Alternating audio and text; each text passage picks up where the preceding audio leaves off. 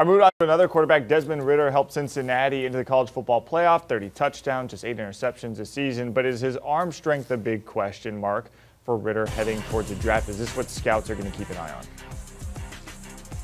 Yep, arm strength and accuracy, and you can sort of let the accuracy go by the wayside of the combine because you're throwing to guys you don't know. And look, we'll see if Desmond Ridder decides to throw it all, because what happens sometimes is that these big-name quarterbacks, the top 4 or 5 guys, don't like to throw at the combine because of the accuracy issues with random wide receivers they haven't worked with. They'll wait till their pro day. But whenever Desmond Ridder decides to throw, and if it's his pro day and scripted 50-pass situation, he needs to be on point, and he needs to show a little zip in that arm strength. That wasn't an issue last year with Justin Fields or Trey Lance.